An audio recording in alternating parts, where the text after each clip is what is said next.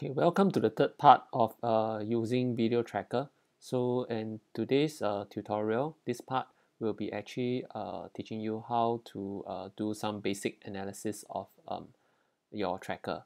So after you have done the tracking, okay, of course you will see that the data are nicely plotted over here.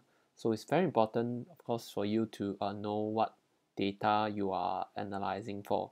Okay, so for example, if let's say you want to find out say regarding about the acceleration of the ball, okay, in terms of vertical, so what you need to do is to just double click, okay, double click on the graph.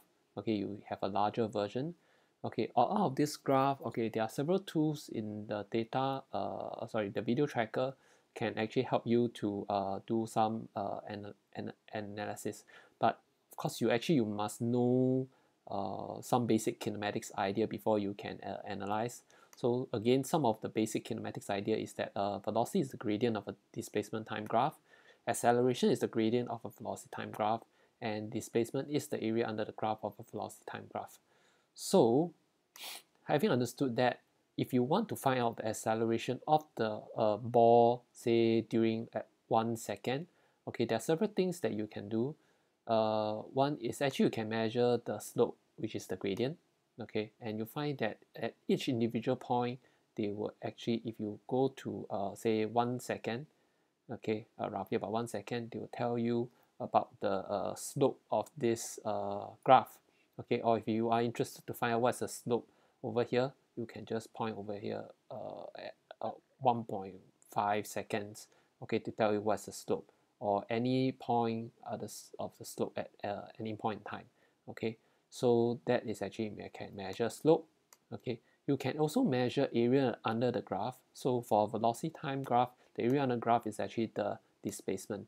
So right now you see that actually uh, this okay this is the area under the graph that you find out. If you want to find out different areas, okay, or at different time, you can actually shift this uh, bar over here to tell you, okay, from 0.6 seconds to roughly about 1.4 seconds, it has actually traveled roughly about uh, 3.17 okay meters, okay, or if you want to find out over here to this point, okay, it has traveled 1.17 meters, okay, based on the video that you analyze. So you can actually use this to find area under the graph, okay, or okay, one common usage in terms of trying to find the gradient, instead of finding the gradient at each specific point,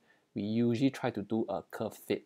Okay, this one actually have a rough pattern of a straight line.